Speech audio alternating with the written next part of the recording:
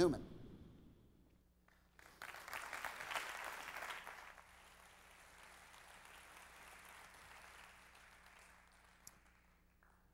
All right. Well, you, Richard, said that you were the outsider at this conference because you were the only American, but I have a feeling I'm the only one here who got a B in high school. It's been that kind of... Put up your hand if you did, so I know I'm not alone. Awesome. That's great. This is kind of intimidating, and I feel like Joe, you know. It is a boot, not a bout. I actually had to go to About School at American Network Television. This will tell you a lot about where their heads are at. Because as I was watching Arthur's work, I was thinking, you know, let's see what show in American Network Television that could play on.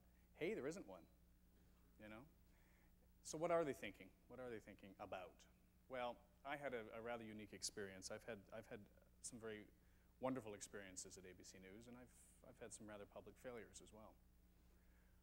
And the very beginning of my time there was a time where they were trying to figure out just what I was. You know, when you come down from Canada, they, you know, they've seen a little bit of your work, but they assume that you're absolutely green, and they've got to test you, and it's like that when you switch countries. Your credit rating doesn't follow you either. My very first credit card in America when I was 36 had a credit rating of $250. So I bought the groceries, and that was that. Anyway, so they sent me to About School. Now, About School is a wonderful woman on the east side of Manhattan that a lot of network correspondents have gone to. And it's not just Canadians. But they go there to sort of teach them voice coaching if they have a problem with their voices. And it wasn't so much there was a problem with my voice, it was my abouts. And like many Canadians, I went to her, I said, I don't hear the difference. All right? There just isn't a difference. And she said, there is a difference. You say about, we say about. And I said, all right, fine, you got to explain this to me. And she finally did, just for your edification. If you ever meet an American, you want to say, what is this all about? We say, about. They say, about.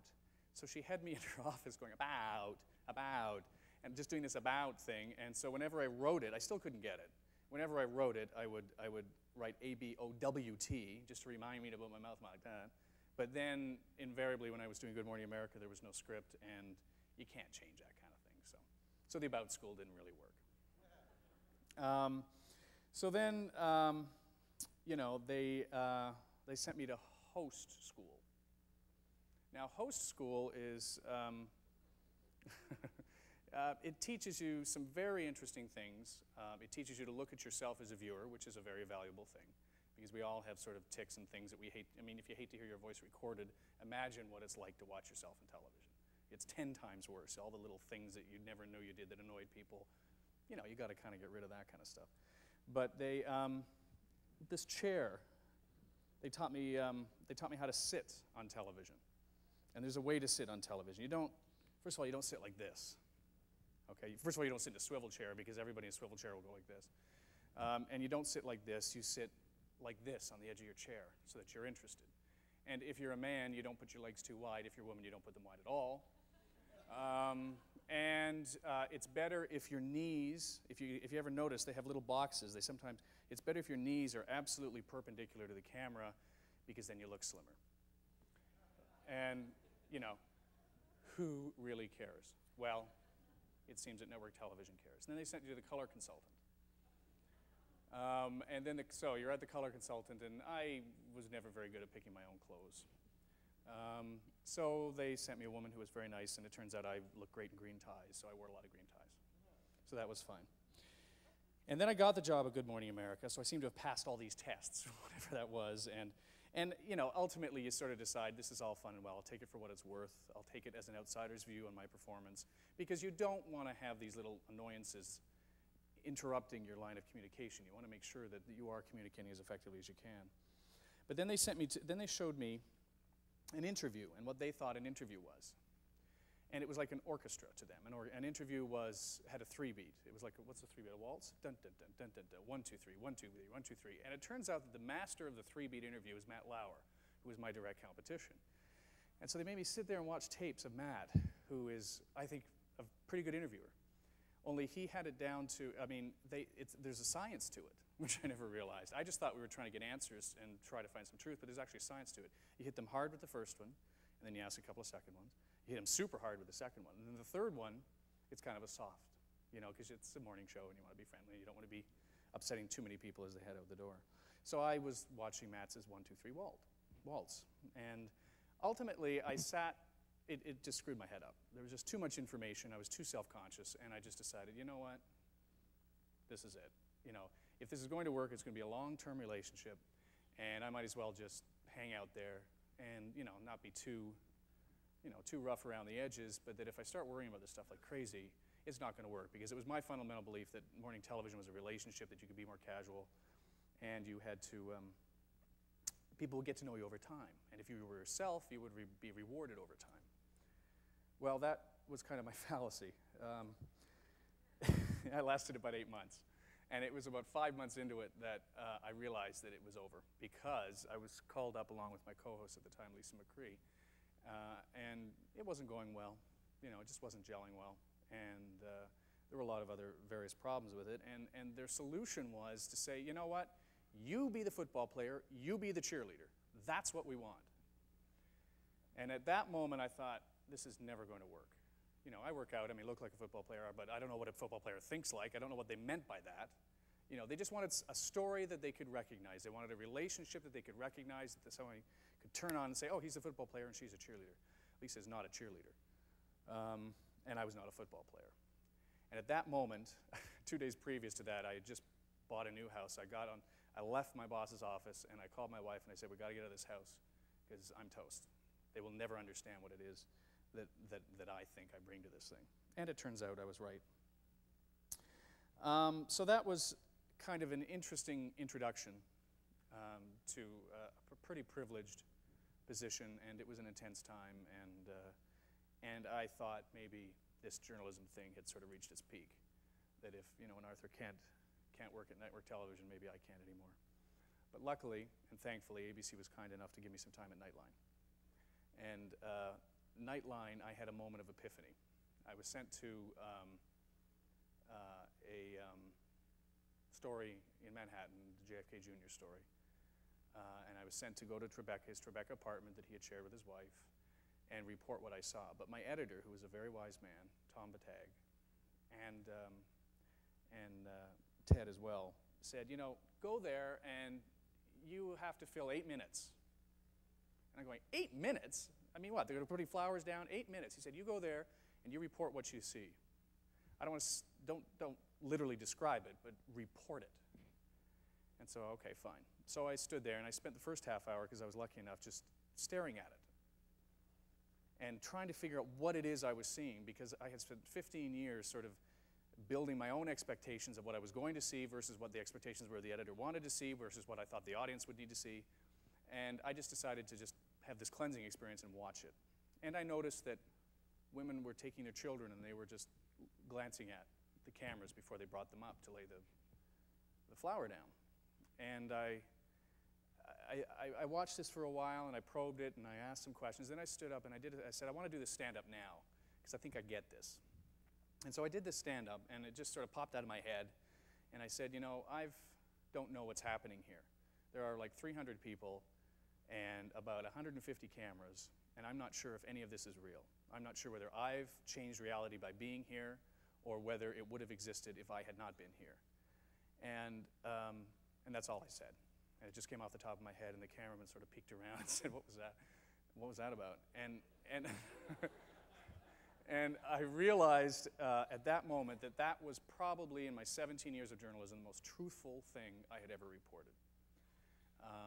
And from that point on, I got it.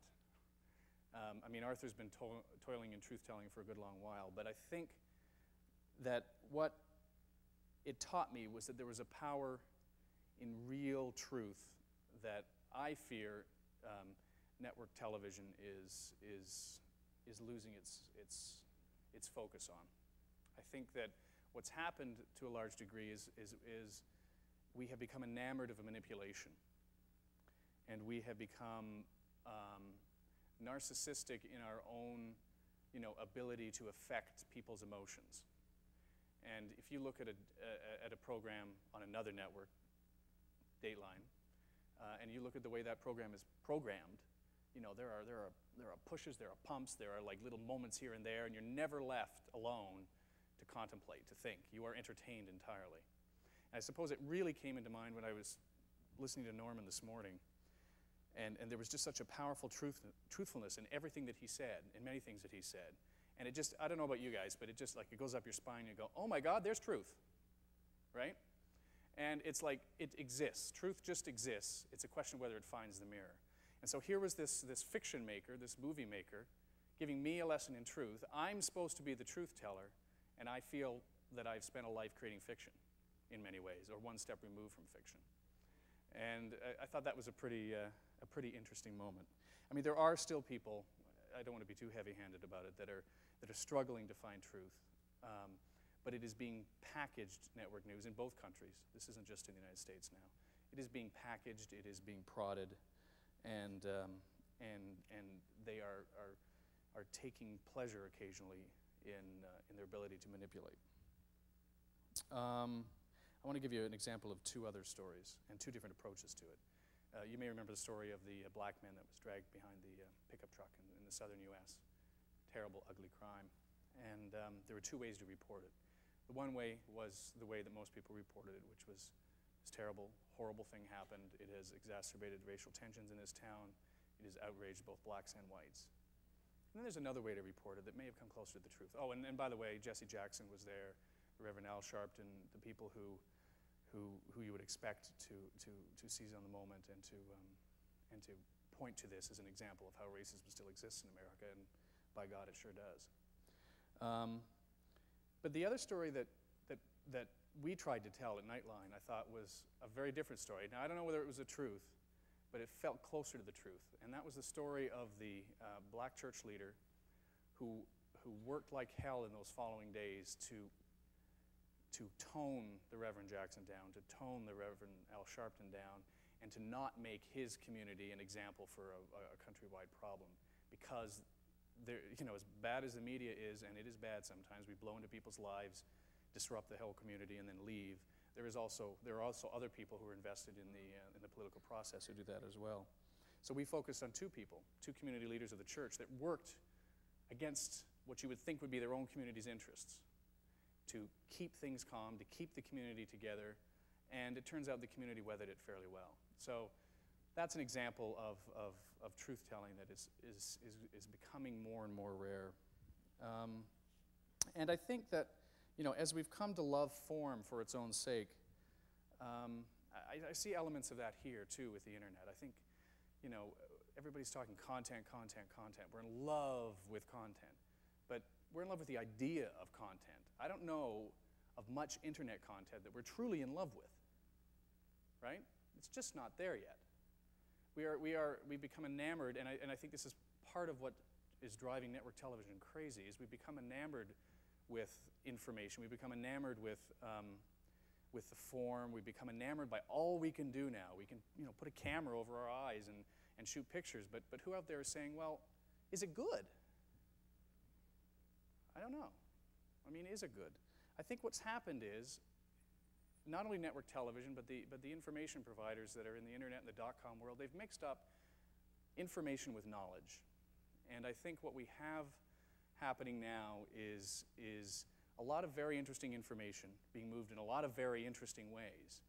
But are we in fact creating knowledge? When Arthur talks about the knowledge that you need in order to be a civil society, I'm not sure network television is creating that knowledge base, and I'm not sure the internet is creating it yet either. You know, the challenge, I think, for everybody is to figure out who does what best. And my feeling is that the internet will probably only ever, in the flow of news, be a terrific source of information, but that people will look to and will need to look to network television for knowledge. Now, whether network television is ready to accept that, I doubt it, because they still think that they're in the information business and are still trying to figure out what is it that we do. But I want to get back to the point of the confusion between information and knowledge, and what is the difference. And I saw a great quote from a valedictorian at the University of Connecticut.